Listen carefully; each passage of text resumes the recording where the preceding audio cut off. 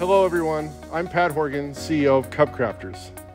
As 2023 draws to a close, it also signals the end of our Regulation A+ stock offering, which will close on December 31st. While the offering still has a week or two left, I just wanted to sincerely thank everyone who has chosen to invest in the exciting future of our company. The proceeds from the offering will help us to advance our manufacturing output, shorten our delivery times, improve our customer support services, and accelerate the rate of innovation, which has always been the hallmark of CubCrafters. While this has been a challenging year in general aviation for many, CubCrafters has continued to enjoy strong product demand and exceptional customer loyalty.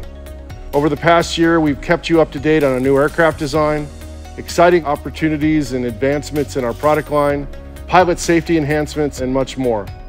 And we very much look forward to the next steps in the future of all those programs.